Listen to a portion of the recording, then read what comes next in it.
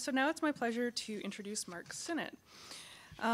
So Mark is probably well known in the community for under one of his many hats. We know him well as a member of the board of directors for Kingston Writers Fest. He is also an award-winning author. He has 2 collections of poetry, 2 novels, and a collection of short stories under his belt. His short story collection, Bull, was praised as provocative and polished and contained an admirable range of stylistic flourishes coupled with a solid sense of the genre's formal possibilities. So I think he'll bring something very interesting to the conversation today. Also, his most recent publication, Carnivore, won the Toronto Book Award, which prizes books of literary or artistic merit that are evocative of Toronto. Previous winners happen to include such people as Margaret Atwood, Michael Ondaatje, Austin Clarke, and Diane Brand. So not poor company at all. His talent for vibrant description and evocation of place is also reflected in his website, Machines for Living In.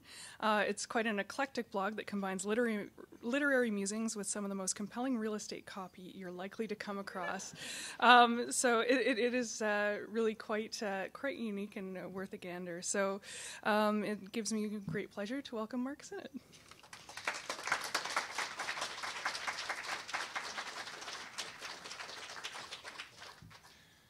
Thanks very much. Thank you for coming.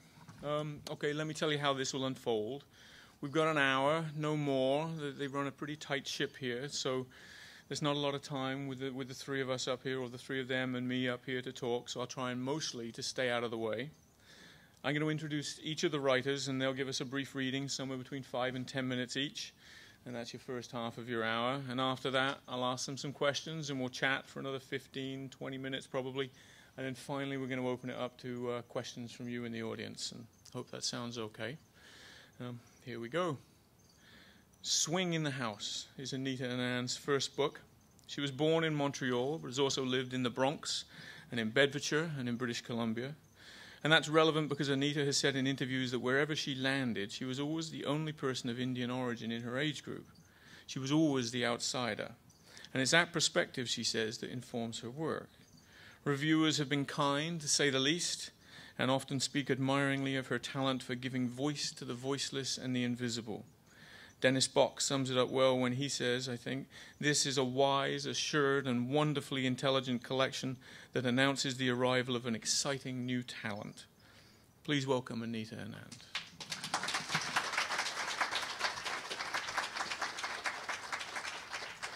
Thank you for that very kind introduction. I'm not sure how to use the microphone, however. Is it too, can you hear me? And it's all right. I'm on my tiptoes, however, just to let you know. I'm going to start by reading a very short story. It's called What I Really Did. And it was inspired by a conversation that I wasn't supposed to hear. I was eavesdropping on my children. And they were talking about a girl that they were a bit worried about. They were talking about her without any judgment in their voices, but as a mother, I was kind of worried about this kid, and I was wondering where her parents were and whether she was being properly loved. And I sat down and I wrote this story. You say you want to know what we did on our summer vacation, but do you really want to know? Why would you ask teenagers this question? You know that for most of our supposed vacation, I was taking remedial math. You don't know about the last 2 weeks. All right. On the last day of August, I traveled to Barcelona with my parents. My mother had an obsession with mosaics. The trip was a present from my dad to my mom. They brought me along because what else were they supposed to do with a 13-year-old girl? It was too late to send me to camp. The hotel was a 3-star, 4-story job. Our room had a double bed and a cot in the corner for me. The comforters were plush and orange. Not super exciting, although my mother kept exclaiming to my father how clean everything was, as if she'd been expecting to be living in filth for 2 weeks. The 2 of them went off every day to look at tiles. I always pretended to be sleeping in the morning when they set off. So after trying to wake me up a few times, they'd leave me alone. As soon as they left, I'd raid my mother's cosmetic bag, put on loads of makeup, a long T-shirt but no shorts, just underwear, and flip-flops, and run to the plaza by the magazine stores. The plaza they didn't know about, where the other putas stood around, chewing gum and tottering on their high heels. I say other, but I was not really a prostitute, just a wannabe, just a kid traveling with her parents, hoping something would happen to her. I never actually got picked up. I don't think it was because I was too young. The makeup made me look almost 10 years older, I swear. Maybe it was the flip-flops. However, on the last day, I went to another plaza where artisans were selling their stuff and where a group of Peruvian buskers were playing. I spoke to a beautiful man who was selling cheap jewelry, and to my relief, he understood my Spanish, whereas none of the locals could. This was because Jorge was Peruvian, and Mr. Cortez teaches us South American, not European Spanish. I joked that I wanted to buy some jewelry, but had no money, so would he just give me some? He picked a necklace off its hook. It consisted of a pewter chain with a long cross made out of wood, crudely painted green and studded with tiny tiles. He put it around my neck. Then he asked me if I wanted to go somewhere with him. Jorge was tall, had very dark skin, very long, straight black hair, and stunning green eyes that were much more like jewels than anything he was selling. He packed his stuff in a little wooden case, took my hand, and led me out of the square. I thought of saying, "I'm 13," but the words didn't come out. We went in a little red door, and then up a set of narrow stairs, into a small, barely furnished apartment. We went into his bedroom. There was a mattress on the floor and a light bulb hanging from the ceiling. He motioned to me to lie down. I asked him to tell me about where he was from, but he's one of those people who looks really artistic, but doesn't have an imagination or a flair for words. He just said he was from Peru and that he was an Indian. I asked him to tell me about his family, and he just snorted. I gave up and let him kiss me and pull up my shirt and kiss my breasts. He took his jeans off and started to pull off his underwear, and I asked him about condoms. He said he'd be careful. My Canadian education asserted itself. "Necesita usar un condom," I repeated several times until he gave up and put his pants back on. He lay on his back, smiled at the ceiling, and shook his head, sighed, smiled at me, shrugged, and told me I was killing him, that he was in agony. He kept his hand on his crotch, and I looked at it curiously. I hadn't actually ever seen an erection before and wished I'd been paying more attention when he was in his underpants. I asked him if he wanted his necklace back, and he just laughed and asked me how old I was. I turned onto my stomach and put my head in the pillow so he couldn't see me blush. After a while, he said he had to go run some errands. Did I feel like waiting for him? I said it depended on what time it was. He laughed at that too and asked why. He said life was too short to worry about what time it was. I told him that he was right and that it didn't matter. I told him that because I couldn't very well say it was because I had to be back at the hotel room 10 minutes before my parents returned so that I could wash my face and put some pants on. He got up and went down the stairs and out the door. About a minute later, I went out too. Suddenly, I realized I was lost. I hadn't paid attention to how we'd gotten here from the plaza. I ran a few blocks to make sure I wouldn't run into him and just started walking any which way. The air was starting to get sticky and smell like meat.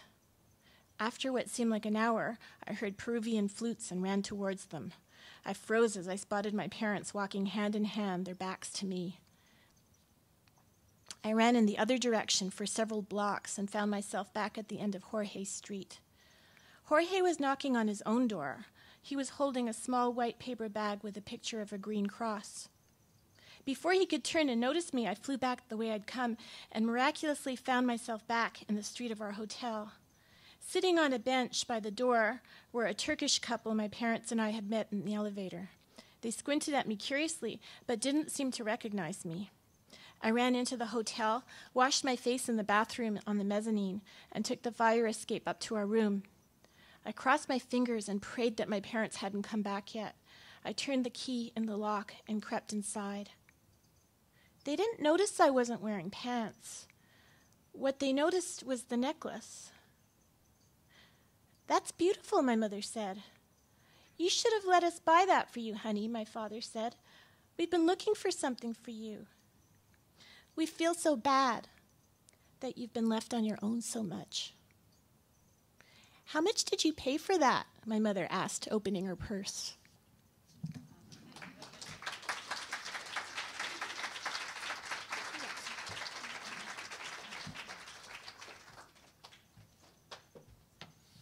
Thank you very much. So Greg Hollingshead. Act Normal is Greg Hollingshead's first collection of short stories, I believe, since the very wonderful The Roaring Girl back in 1995.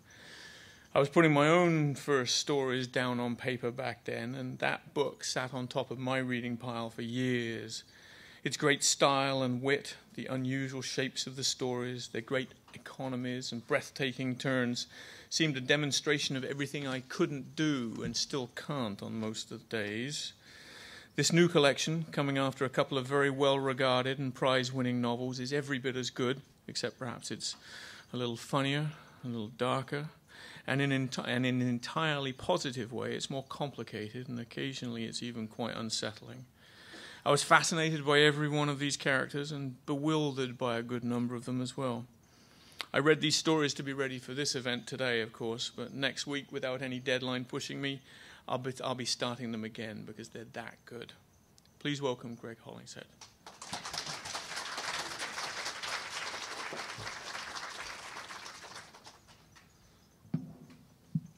Thank you, Mark. I wouldn't have written anything better myself. That's great. I feel great. Thank you. I'd like to read from a story called Sense of an Ending, which is about halfway through the book. I'll just read the opening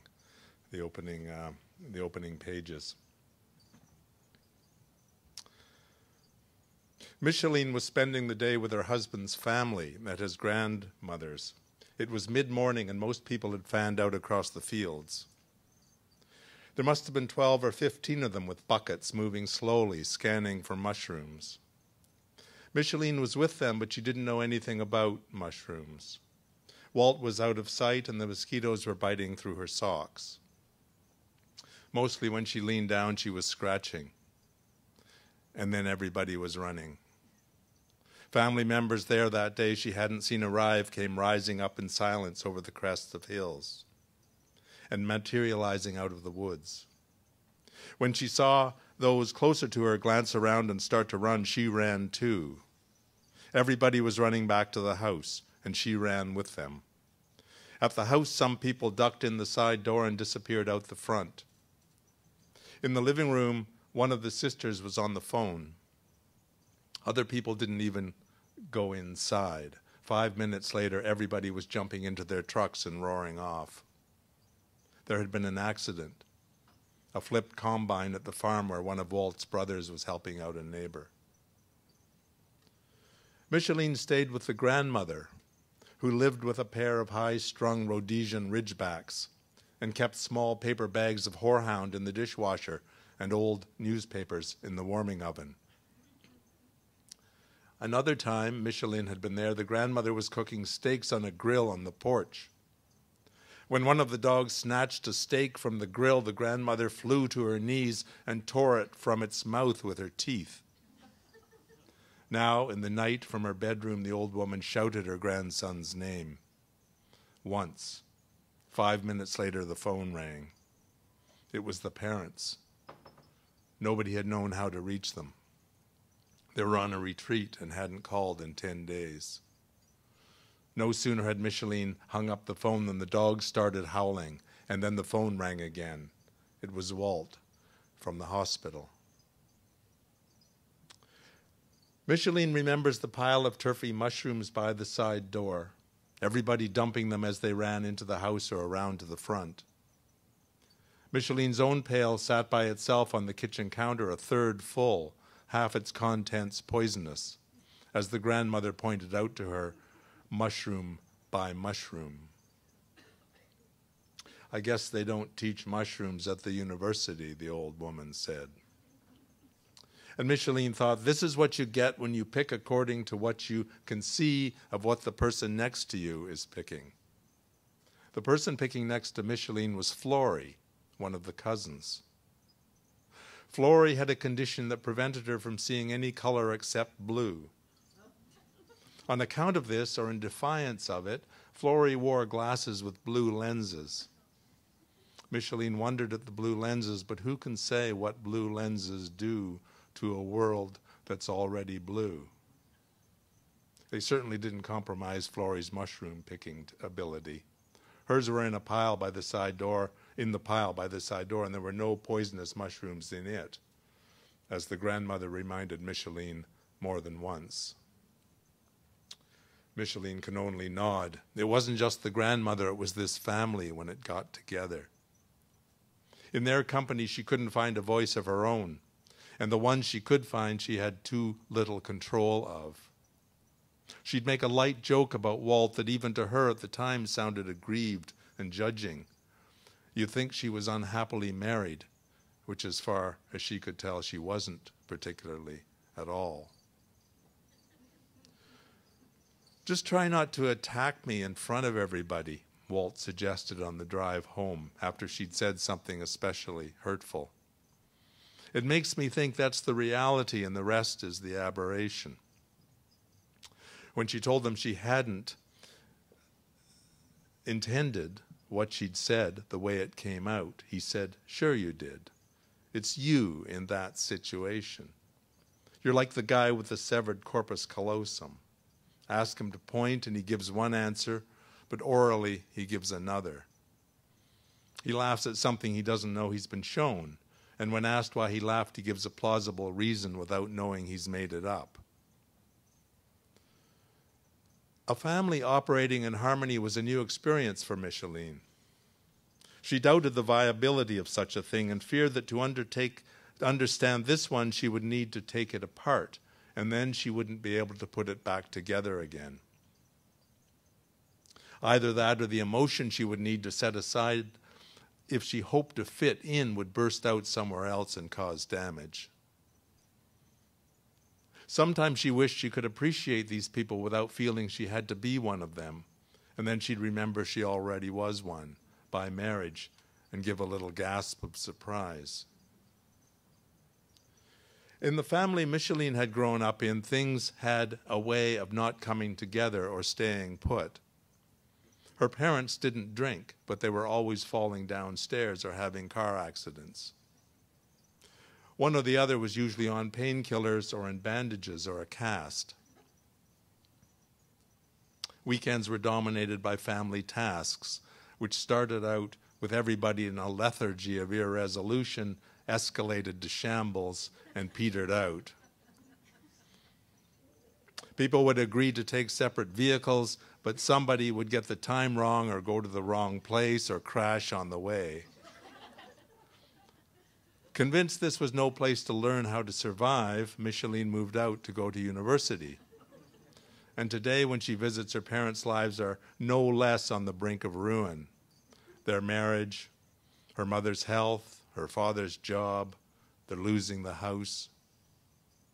Micheline's sister got it right when she said to her one day when they were 13 or 14, "You know, if this was a horror movie, our family would be the first ones to die." She and Micheline were biological siblings who had been adopted together. The worst thing they could say to each other was, "You are their biological daughter." When Micheline was little, she assumed that she and her sister were the only people in the world who had thoughts. As an adolescent, she'd be in church or at a school assembly or family gathering, and it would feel like more than she could bear to spend another second in the company of people so evidently as oblivious as dogs to the absurd and stunning triviality of what they were doing. It took all her strength, which was enormous, because she was in a rage, not to leap up and scream, "Fuck this shit!" How this impulse related to subsequent self-destructive impulses such as climbing into Terry Cochran's car on the night of her 15th birthday, or not quitting smoking until 3 years ago. She wasn't sure.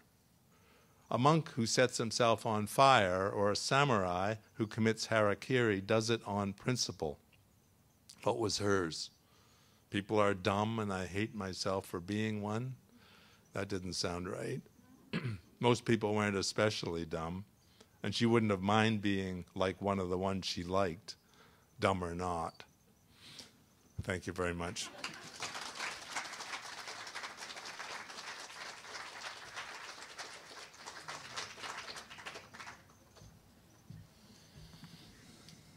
I don't know if you see what I mean when you get to the end of one of Greg's sentences and you think, hold on a second, what just happened there? And you read it again and you smack yourself in the forehead and then you laugh, and that's the way they work for me.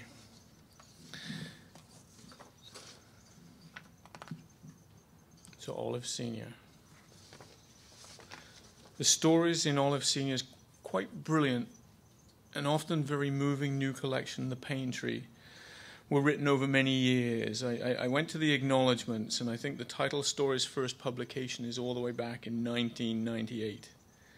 And I think what I find most surprising of all, and this is a book of many surprises, those that unfold slowly and then those that just explode on the page, isn't so much the evolution of a talent and craft that we're witnessing in these pages, as it is the incredible intensity of the focus that she's able to maintain on a subject plainly dear to her, which is the people and history of Jamaica in this collection.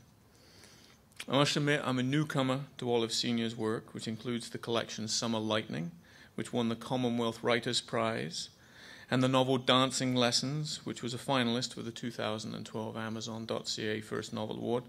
But trust me, I've been trying to make up time in the last couple of weeks, and I've been pressing this book on family and friends as much as I possibly can. Please welcome Olive Senior.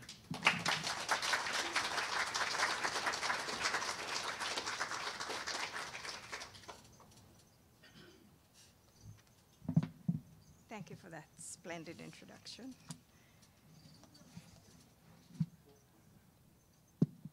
Is that better? Okay.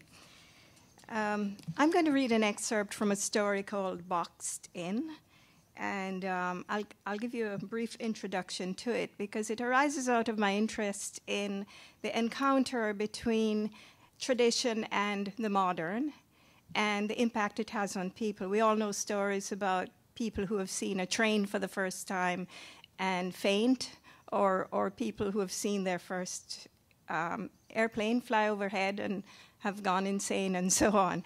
So I wanted to write a story about this, and I chose television, somebody's first encounter with television.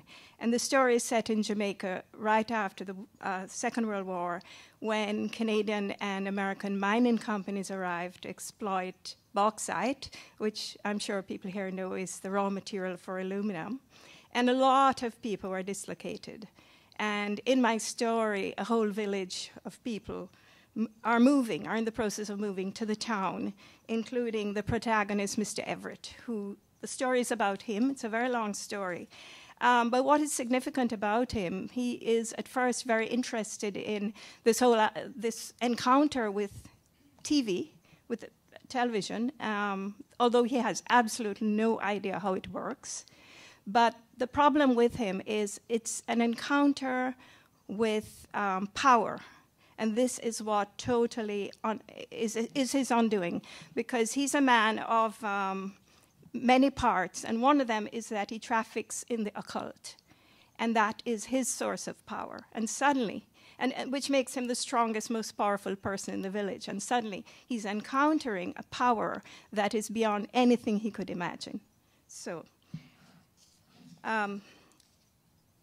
Mr. Everett first saw the object of his demise in the new electrical store on the main street of the town, standing in the middle of the big plate glass window.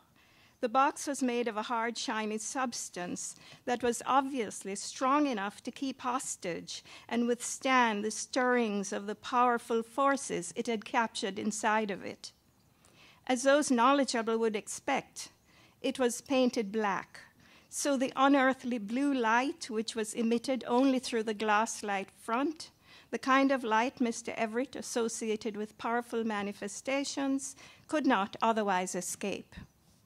Fortunately, he first viewed it around 10 a.m. in bright sunlight when no spirits were abroad. So he was at first more curious than afraid, approaching it as he did from an oblique angle. But when Mr. Everett passed the idlers who were constantly congregated outside the store window and walked right up to stare the box fully in its face, he got such a gut-wrenching fright that a ghost, familiar of his world, would have been far less disturbing. Inside the box, there were people, moving, waving their hands, opening their mouths as if talking, occupying a world just like that on Earth. While all newcomers to the box spent their time speculating on how television worked, Mr. Everett did not get that far. He was immediately struck by its implications, and it rooted him to the spot. It was the greatest science he had ever seen. Someone had invented a box that could not only reduce people in their world to doll size, but get inside their houses, capture their images as they crossed the street or got on a bus, ran across a field or ate their food, display to every idle passerby what they were doing in the privacy of their homes. He even witnessed two people kissing. Mr. Everett had no idea who these captives were, but they seemed totally unaware that strangers were watching their every move. Here was this woman in her dining room laying a table. Mr.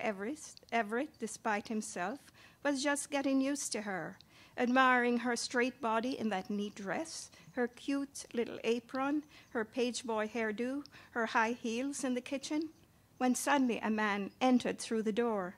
The man was shouting and waving his hands. He was angry. Mr. Everett wanted to shout a warning to the woman, but pulled himself up short, glad he had not done so. These were rich white people, the type who would never let the likes of him into their fancy homes. For some unaccountable reason, the scene was at that point interrupted by a smiling man standing in front of a brand new car to which he pointed, his mouth opening and closing as he walked around it, as if inviting someone standing out of sight to admire its features. As Mr. Everett watched, he began to feel less and less anxious, began to enjoy the antics. The man in the car disappeared, to be replaced by a man and woman all dressed up and dancing with long gliding steps. He could see now this was a world of action, of people coming and going at a speed that was dizzying, scenes forever changing. He could see the people's lips were moving, and when he followed Bailey into the store, he realized the boxes, there he saw several more, had also captured sound. After that introduction, he went back more and more to view the people inside the box in the store window. He became more and more convinced that they were spirits, for they were all as white as chalk. In the netherworld, all became pale and ethereal, each indistinguishable from the other, in which it was a world in which people were remarked not by appearance but by behavior, and this made him less anxious about the box. If its activities were centered not in this life but in the world of spirits, a parallel universe, it was something he could understand. One of Mr. Everett's closely guarded secrets was that he dabbled in the spirit world himself. Not that he would have used the word dabbled for something he regarded with such seriousness. He began to think it might be possible to learn a thing or two from the box, and invented excuses for going more frequently to town, something he had avoided in the past, to watch the flickering world of ghosts in the shop window. One day, he got a rude awakening when an unmistakably black face appeared in the box. One he knew could be no spirit. He rushed inside the store to hear what it was saying, and his knees almost buckled under him. The handsome young black man was singing the very songs Mr. Everett and the rest of the villagers were accustomed to singing at every roof raising or digging match when those things still happened. How had they got hold of their songs? A chichibado, the young man sang in a honey-like baritone, some of them a holla, some a bawl. Mr. Everett's discomfiture was complete when the man broke into day-o, day to light, and I want to go home, just like the banana loaders down on the coast. It was the very song he and Bailey had been given to singing together in fun so many evenings before the box had parted them, as it had, though Bailey didn't know it. The power of the box, Mr. Everett now knew, was complete. It was everywhere. It was here. Thank you.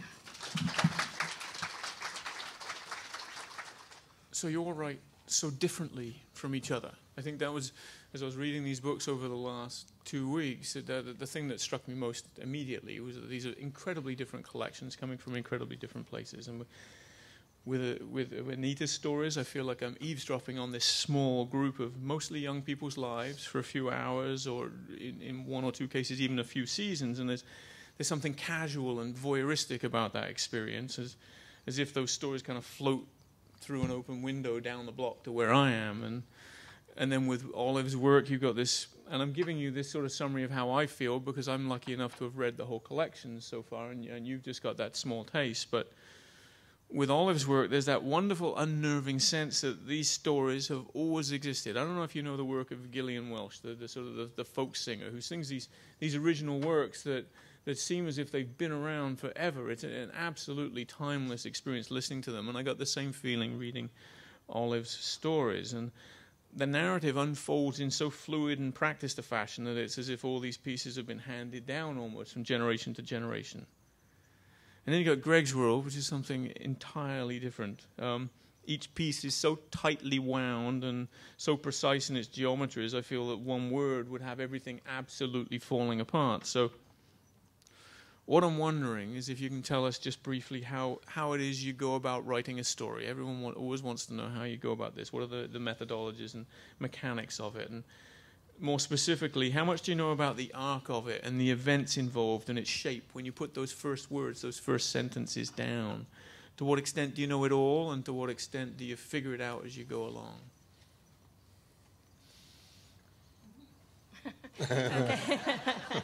Well, all my stories are character-driven. So first, I have to have a strong character. And I live with my stories for a very long time, with these people inside my head. And obviously there has to be, I have to put them into a situation of conflict. But in a way, the story, I don't want to say it writes itself, but once I know who my character is and that character sets off down the road, then he or she is going to meet another character, or there's going to be an encounter, something is going to happen. But unless I have that character, I can't make a start. So that is where all my stories start, except for the story that I read, where I started out with an idea of something I wanted to write about, and I started out with the television set, and then I combined it with the mining people coming in, because I really like the idea of people on the cusp of change, something that's happening in their environment that is going to force them into a transformation. So there is an inevitability about it. Once you've got Yes. that character, you feel that you don't necessarily need to know the ending. You will find it as you work your way through the story. Yeah, it varies, but generally, actually, I write a lot of my stories in my head. Until it's happened in my head, I really don't attempt to write. So when I come to write, I put it all down, because it's worked its way through the process over many years usually. So it becomes a sort of translation process, getting it down onto paper. Yeah. How about you, Greg? Well, I certainly don't need to know where the story's going. And it can be a character, it can be a line, it can be a tone, a voice, it can be an image. The opening that I read for this story, which was how the story began for me, was a story that a friend told me about picking mushrooms, just as with her husband's family, and they all started to run back towards the house, and that was I make I make notes on 6x4 cards. I have boxes and boxes of 6x4 cards, and that was that idea was on a card for years, and then I just thought, I kept, you look at these notes, these images or these lines on the cards, and if after 4 or 5 years they're still interesting to you, then maybe you can do something with it. So I love that image. So that's where the story started. And then her character emerged from that, from the scene. So. And you're putting it down on 4x6 cards. Do you write longhand as well? I write longhand, yeah. Yeah? Just the first draft, or? Well, it's I write. The first draft's always longhand, and I put it in the computer at the end of the day, and then I start revising what I put in, and then I go on, and one of my students described it as ironing. It's like ironing. It goes on like that. The written stuff is in the computer at the end of the day. The next day I'm starting with a clean typescript, which I revise and then go on. And then the thing slowly accretes and becomes... Right. Anita? I don't think I have a method at all.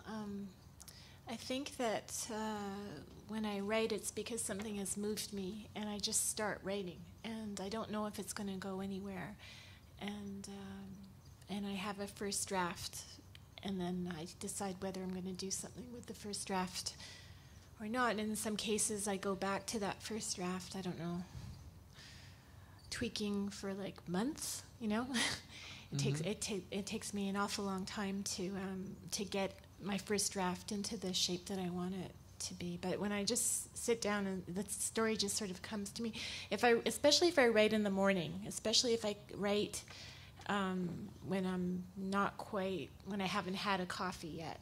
It seems everything else is harder. Writing seems to be easier because I'm not sort of crippled by self-consciousness yet, and I just... You're not awake? Yeah.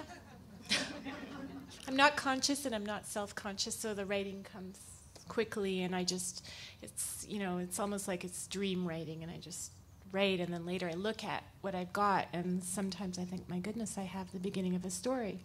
Do you have any sense of sort of the percentage of things, because you're not writing automatically, but you're just writing to see if there's anything there, and then if there is, you'll go back. Do you have any sense of sort of what percentage, how much good and how much stuff is there that you just have to reject? And I'm asking that for purely selfish reasons, just to feel better about my own, with the big filing cabinet full of rejected pieces. But I don't know. I can tell you that the title piece in this book, Swing in the House, it used to be about 180 pages, and I put it in a drawer, and I took it out many years later, and I hacked and hacked and hacked at it, and now I think it's 70 pages. Right.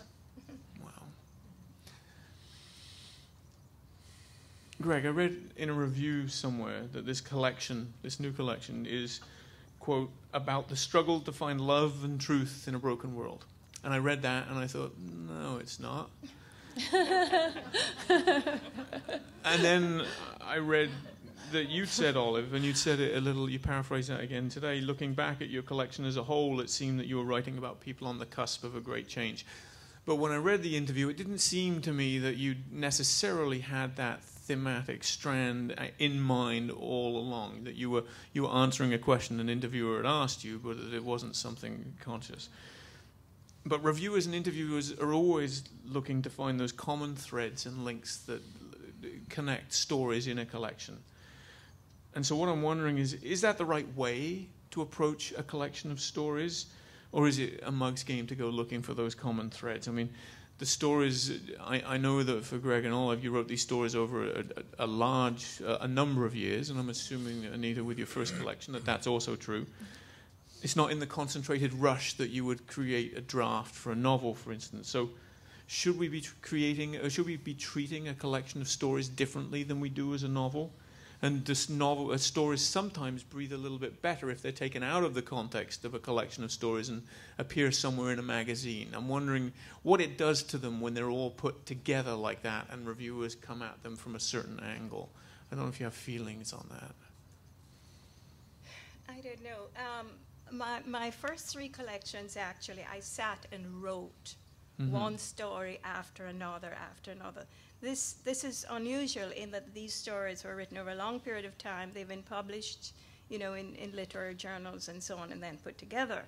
I don't know that it matters. I sort of tend to resist any idea to impose rules or laws on what I do or what writers do. You know, I think we follow our own intuition. We do what we have to do. We follow our imperative. This is how I operate. And so I don't like to sort of label or categorize or box in what it is that I'm doing, you know. Do you ever find that a reviewer will do that to you? And Oh, you absolutely. Think, oh. Even more so, you know, people who teach your work or write about it and so on, because they have to find something to write about. But I don't sort of let that influence me in any way. Do you ever think, oh man, they're right, that is what I do? Sometimes they're right, and I learn a lot Yeah. from this and from my writing students and so on. And sometimes I think, boy, this is bullshit. They just don't get it, you know. So, you know, one can't take it too seriously. So you do read your reviews, and you do sort of you do evaluate what they're saying. And, Sure. Yeah. Sure. Well, there's the point when you're finished with the book and the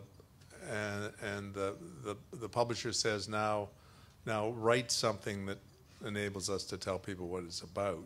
And it's the sort of thing that editors should be able to do, but editors often can't write. But I'm with a story collection, I find it difficult. I'm just like the next reader. So I'm sort of making up things to say about it as if I were a reviewer, trying to think up things to say, common threads and so on. And so I tend to learn a lot by the kinds of things that smart reviewers come up with.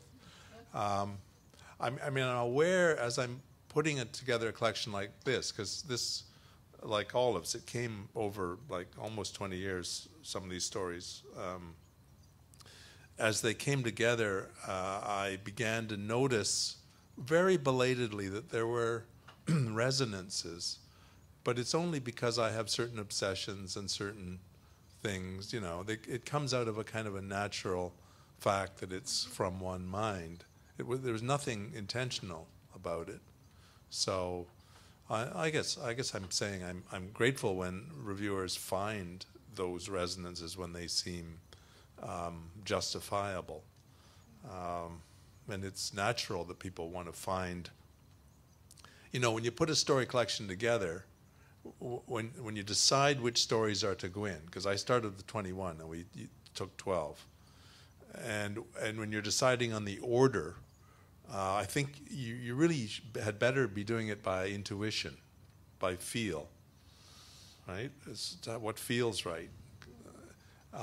And so that's how you proceed. But the teacher or the reviewer has to, you know, articulate. So then it becomes, you know, articulated sort of thing, and then it becomes something else. But I'm always listening to what people have to say. So you created this sort of box for those 12 stories for 2015, but you got those 8 stories left. Do you expect those to be put in another box somewhere down the road, or do you find those go to the back of the filing cabinet and it's harder to revive them? I don't know. It's hard to say. Some might be revised. Some I might put on my website if I decide not to do anything more with them. Some were pretty minor. Some have already been published. In fact, strangely enough, most of my published stories recently didn't get into the collection, so I don't know what that means. But so they've already been published. So, how about you, Anita? Which question are you asking me? We've covered a lot. I mean, they've covered a lot. The one about whether it's fair to sort of go hunting for a theme that connects all your stories, or whether you feel that limits the possibilities of each individual story or even the collection as a whole. No, I don't think it limits anything. I think I'm always very interested in what readers find in my book. I think writers write from a very intuitive place, as both Olive and Greg have mentioned. We write from a very intuitive place, and it's not a very articulate place. So if someone asked me what my book was about, it would be a struggle. In my case, it was the editor who wrote the paragraph about what my book was about, and it was the editor who put my stories in order. I'm not sure I would do the same thing that he did, but I don't think that he was wrong to do what he did. You know what I mean? Like, each reader brings their own way of looking at things to what they're reading, and I can't be objective about my writing, and I can't really tell you what it's about, unfortunately. Does the flow of those stories that your editor settled on, He told me he was organizing the stories thematically. That's what he said.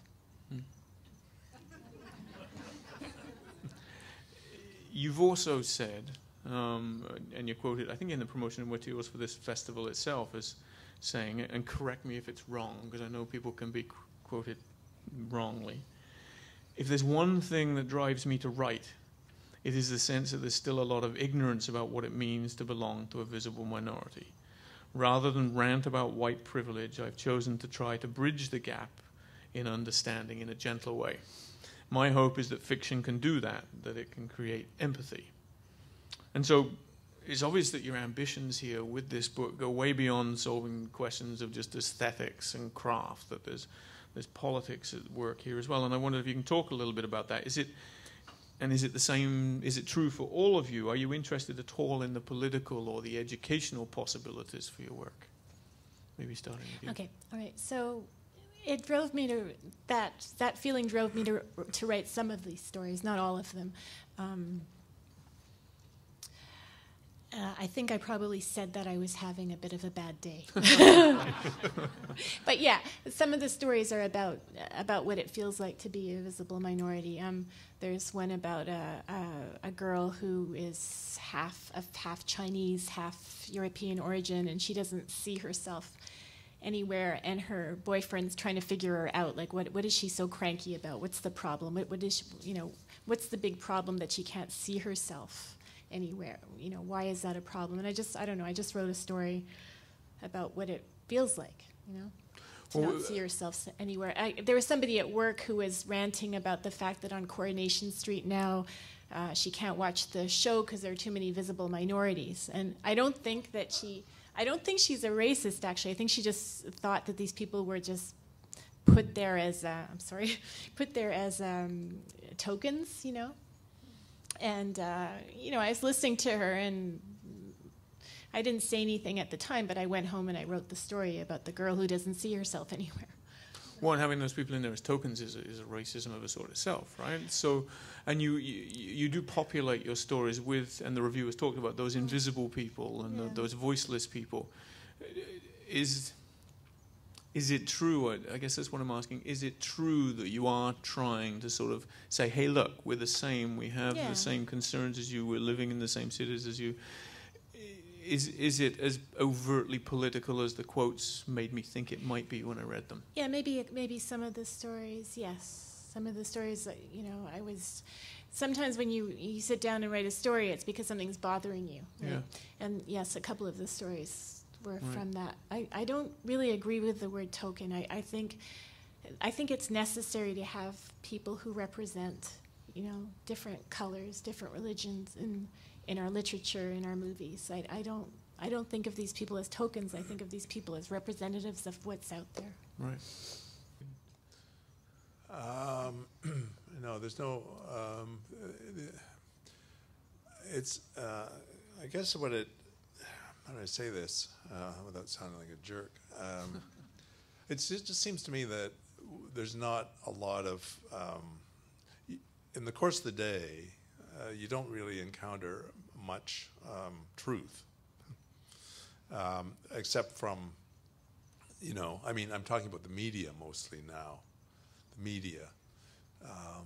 So you know, you get it from people, you get it from your friends, you get it, you know, some of them anyway.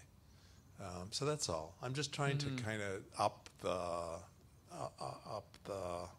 the insight factor. I'm just trying to kind of do that. But you know, they're my insights, and my hope is that they translate, right? That people recognize them as worthy of saying. But who knows? Well, to be honest, that's the sense I get from your book, is that you're trying to mine deep into what it means to be a thinking, sentient sort of being, rather than to make any political statement.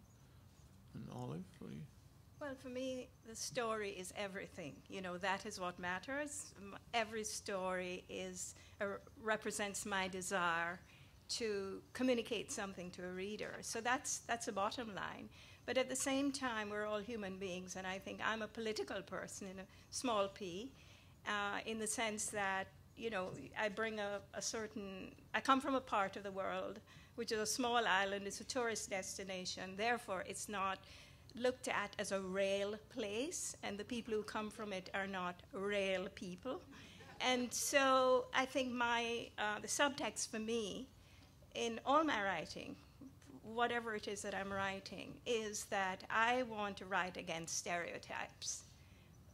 You know, in terms of the history of the place I come from, in terms of the politics, and even in terms of my own person. That is my concern, right. To represent a place and a people and so on in a real, authentic kind of way. That's what I hope to do. I've been incredibly rude and haven't left much time for you. But there are 5, maybe a couple of extra minutes, I don't know. But do we have some questions out there in the audience? Hi. I'm curious, over the course of the last few days, writers have talked about keeping thoughts and ideas and notes together. Greg, you mentioned that you have cards. How do you organize those cards? How do you access that information that you collect? Because I imagine it can become quite a body of information and data. How do you organize it so you can retrieve it when you need it? Well, it's why I use cards as opposed to a notebook, because it's hard to organize the contents of a notebook. You have to read it through, but you can shuffle cards. So you know, I mean, sort of as I said, you know, there's a file for character, file for lines, phrases, quotes from people. I mean, I you know, story ideas and so on. They're just simple like that. There just happen to be a lot of them, and you know, and every once in a while, I mean, I have had a student asked me in Winnipeg the other day, what's my favorite technique?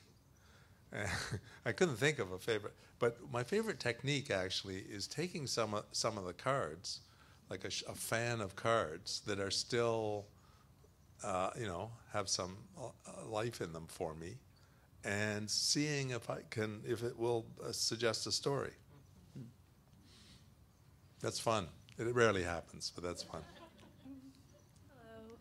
Hello? Okay. This can go to anyone, but I was wondering if you could talk about some of the unique challenges of writing short stories as opposed to like a novel or another form. Well, I write in different genre, but my favorite form is short, whether it's a story, fiction, or poetry. I've written one novel because I don't think people take you seriously as a writer until you've written a novel. So I wrote a novel, but it was, you know, I'm happiest with a short form, with a short story form, because my favorite analogy, or the way I look at this is that a novel is like a string of pearls, and a short story is like one perfect pearl. And it seems to me it's much harder to write short stories because every short story has to work. You can't get a bad short story published, but we all know a lot of very bad novels do get published. And so I like the challenge of being able to polish something, you know, and make it as perfect as I can. And that's what the short form allows you to do. Maybe one more? Or maybe not? Okay. Well, I want to thank you all very much for coming, and thank the three authors, of course, for appearing here at Kingston Writers Fest. They will be setting up at the back of the room and selling some books, so that's the one thing we should all do before we leave today. And again, thank you very much.